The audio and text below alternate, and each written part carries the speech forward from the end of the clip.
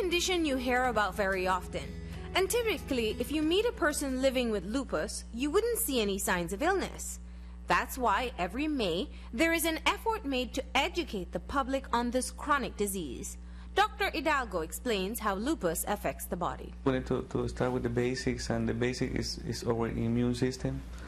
Our immune system is like our army in the body that protects us against bacteria, cancer cells, and whatever other foreign body that intends to attack our body.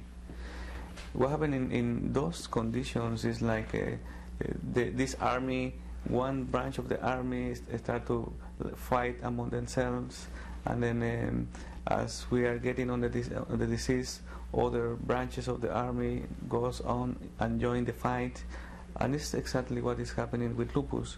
It's an autoimmune disorder where essentially the body creates antibody and attack their own cells. Since the immune system is the defense for the entire body, lupus can affect anything: your skin, your joints, your blood, even major organs like your kidneys and heart. With a multitude of symptoms that could be lupus, the diagnosis is based on exclusion, which means other diseases have to be ruled out before lupus is confirmed. As the name is systemic erythematous lupus, it can affect any organ in the body. Most of the time, at the beginning, is a lot of inflammation with joint ache, and most of the time you see also a lot of skin rashes, and the classic rash that everybody sees in the internet is the butterfly rash in the face. We usually say lupus is an exclusion diagnosis.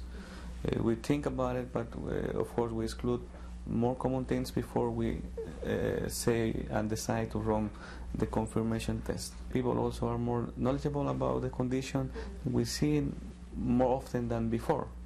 We don't have statistics at this point. I believe we are working on that, but I don't have at this point the numbers. In terms of frequency, we can say, and this is basically around the world, we have a relation of 10 females in the group versus one male. This is the relationship. It's more frequent in the female group. Nonetheless, children, elderly, and men of all ages have been diagnosed with lupus. There is no known cause for the disease, and there is no cure.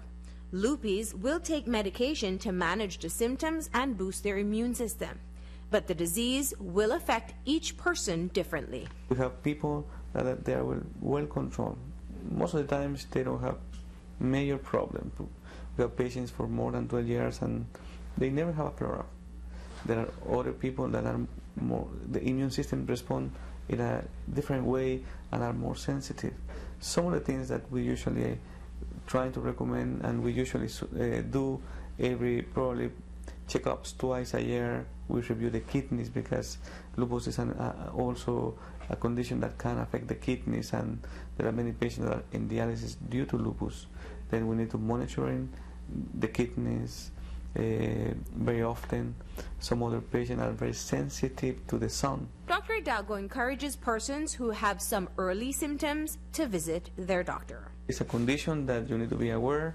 If you notice that you have skin rashes, you have easily, you have joint aches, you have fatigue, then just ask to your family physician if it's something that could be related or no, and ask if you need to be tested or not.